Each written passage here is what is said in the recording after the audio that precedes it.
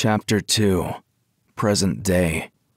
The bed makes a faint creaking sound as Lysander takes a seat on the edge, shortly after throwing off his coat and unbuttoning his poet's shirt.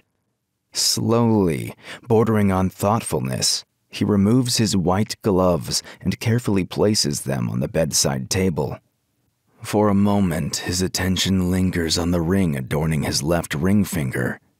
His intense gaze follows its forms and sinuous curves where the gold meets a set gem, black as the deepest night, with a few splashes of blood red in its center. Slender fingers close around the ring, and he twists it back and forth as his jaw clenches. Thanks to the magical essence of this accessory, he can harness its dark sorcery and envelop himself in an aura that calms most people's worries and captures their trust, keeping them blissfully unaware that they are standing face to face with a beast, a blood-sucking monster. Before becoming a creature of the night, he had been an individual with hopes and dreams in his heart, his identity shaped by the rest of society for being an illegitimate son. His existence had been a mistake, created by a human mother and a high elf father. Perhaps that was why he accepted his fate that night he lost his life and humanity. He became a beast, stalking the shadows in search of blood by night and a false reflection of its former self by day, hidden below a veil of black magic. Head weighed with thoughts, Lysander glances briefly at the mirror in the room, where the absence of his own reflection causes him to avert his gaze.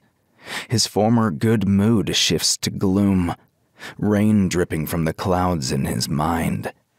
Slowly, he unties the ribbon around his neat ponytail and lets his long hair flow down over his shoulders and chest.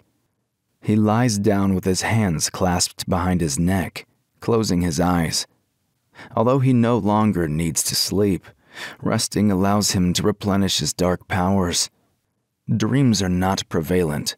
His rest comprises a dark haze that embraces him from the inside with soft fingers. It balances not only his mood, but his heaviest thoughts, replacing them with a pleasant emptiness. Sometimes fragments of memories dance before his eyelids, and normally, he does not pay much attention to them.